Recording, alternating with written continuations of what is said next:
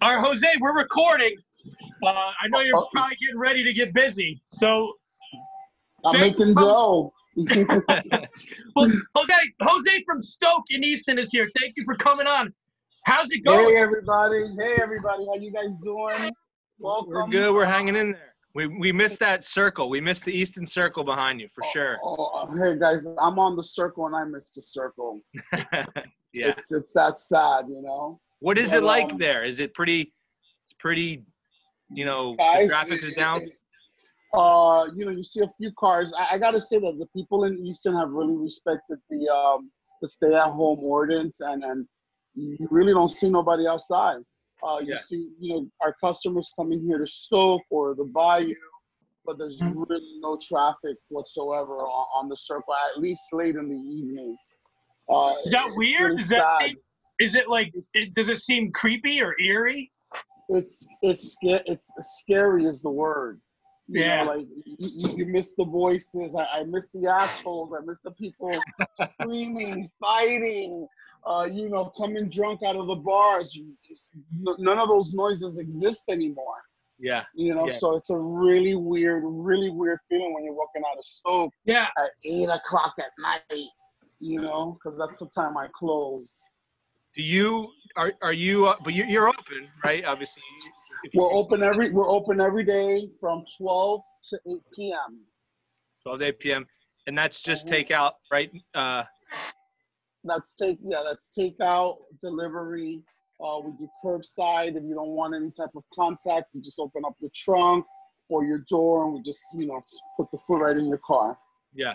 How has that been? I mean, with everything considered, how have you been doing?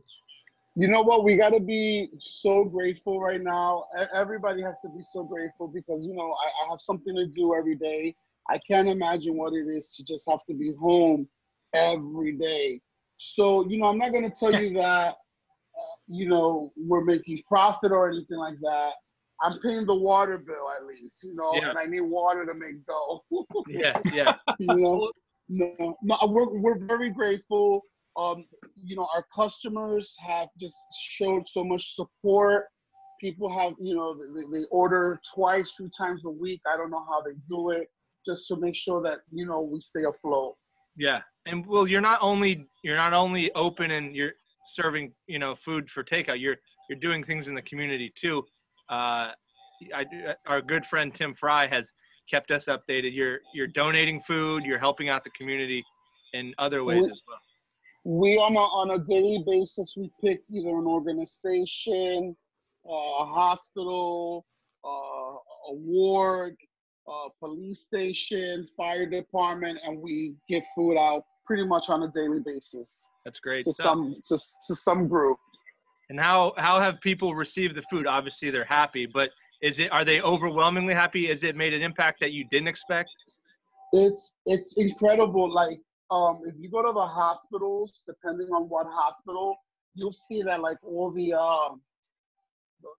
candy machines and the soda machines are like empty because this is what the staff is eating because they're there for 14, 16-hour shifts. Yeah. So you show up and you say like, hey, I got some pasta, I got some pizza. They take that to heart. They really do. It's a wonderful feeling. And you mentioned the Bayou on the circle. You mentioned and the other restaurants. Do you sense a feeling of community bonding together in this? Oh my God! Let me tell you something. We're all like brothers and sisters. We're all helping each other. That's why I love Easton. I'm originally from New York. Then I moved to Luzerne County, but I've been in Easton for the last 8 years. Because of that, the sense of community. But right now, even more than ever, all the managers have bonded. We help each other. Mike from Third and Ferry will go shopping. He'll call me, hey, I'm going, to home to the Food Depot. Do you need anything? Melissa from the Bayou will call me and be like, hey, I got, this. You want some?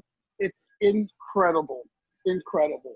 Are you looking forward to, like, when this is, downtown Easton, like you said, it's such a community. So many people love being down there. Can you imagine the party when we're able to safely safely get back out again. They should shut down the circle. Let me tell you something. I was already talking to the mayor about that, and we were saying we're going to shut down the circle. It's going to be a huge party. You know, I love Bethlehem, but downtown Easton's where you have, you know, if you shut down the circle and have a festival there, there's no other place like it. Of course, we're going to do it safely at arm's reach from everybody. I'm pretty sure when this is over, there'll be new guidelines and restrictions on how to congregate in public. Yeah. Know? Hey, Jose, but you're also running a gift card special, right? Yes, guys. We are doing right now $50 value gift cards for only $35. What? Yes. So, and you can use them right away. Okay? Yeah. And they don't expire. Okay. So this will be running through the end of the month. So I hope everybody takes advantage of it. We do this for Christmas. We do this every Christmas, but we thought it was a good idea to do it now so people can just have the opportunity. A lot of people just want to find a way to support us, not necessarily buy food right now. So just buy a gift card. Back, George, that Stoke is where I went to help with the Thanksgiving meals that Jose gives out to the homeless people. It's so funny that you started off with saying how you miss like the drunks and stuff. When you have like your first drunk group of people come in, are you gonna be not mad? Like for that first one, you're gonna be like, thank God, like I've missed you guys. You know, I was talking to my bartenders. You know, we do on Fridays and Saturday nights. We do like, you know, dance parties, and you know, my bartenders would complain how they get so aggravated when people like start banging on the bar, like, hey, or they start whistling like, you know, like you're a dog, calling you like you're a dog. We were like, damn, we really miss her right now. So when we do reopen and that happens, we're probably gonna let it slide. Yeah. Smile. Like the first day, and then after that is back to normal. Well, Jose, speaking of your bartenders and your staff, how are they doing? And how important is it for people to still take care of their local restaurants and small businesses, because a lot of the help can go to the staff, right? Who's, you know, in trouble too. So, you know, I'm in touch with everybody on staff, and we have at least half of the staff working some type of hours, either whether it's 5 hours or 10 hours a week, just to keep them around. But you know what? This is what we do. This is our career. Yeah. You know, this is not our job. This is our career. So it's very important that we support, you know, not just downtown Easton, but all these little, you know, places, because these people, this is how they make their living. This is how they're supporting their kids. This is how they're paying for their children's schooling. This is how they're doing it. Right. And it's so important, please support us. On the other side of this, that Stoke pizza that everybody loves so much, you're going to want that to be there for, you're going to want to get many pies when you're out. I need to eat so much stuff. Like I can get some takeout from some of my favorite restaurants around me, but I can't wait to go like back to Easton, you know, somewhere, go downtown and sit around with friends and have a meal. So I can't wait to just roam around the dining room, touch every table, see how everybody's doing. I'm a hugger, so I'm going right now through some crazy stuff right now. Like it's like a drug. Like I'm like twitching. I can't wait till those days come back, and so I can see our guests, you know, hug them, see how they're doing, you know, make sure that their food is okay. Like I love taking care of people. We love taking care of people here at Stoke. I can vouch for that. Jose is a very accommodating, restaurant owner. Every time I've gone there, but I've gone there with the star, Tim Fry. But we get so he's very. Yeah, that's your buddy. But no, you're really wonderful people. I gotta say. So. Yep. All right, well, we'll let you get back to making the dough because we want to make sure. Look. There it is. Like fresh.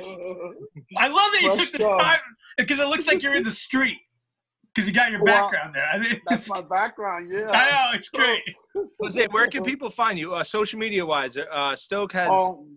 We have StokeFirePizza.com is my website. Stoke Fire Pizza on Facebook. Stoke Easton on Instagram, and Stoke After Dark for the naughty, for the naughtiness that happens usually when I have my parties. But I gotta get to one of those. Yeah, they're a lot of fun. All right. Well, thanks for doing everything you're doing for the community. We can't wait to see you on the other side of this. Hey guys, I want to say thank you very much for having me on your show. But most importantly, I want to say thank you to my staff. I love them all. And our customers. You guys rock. Oh, wait a minute. We might have a special. We got a special goodbye here. Look at this. A special guest appearance. Last minute, jumping on. Loyal customers in the building. I heard Jose was in the house, so I had to come. Hey! Wait, did you What's up, my brother? What's up? How you doing? Doing great, man. Doing great. How are you? Good. I'm so happy to be on this show. Thank you so much. Did we talk? You know what's funny is I think we bring up Stoke in every single episode at some point or other. That I'm like, the worst part about this quarantine is that I don't have Stoke whenever I want it. Yeah.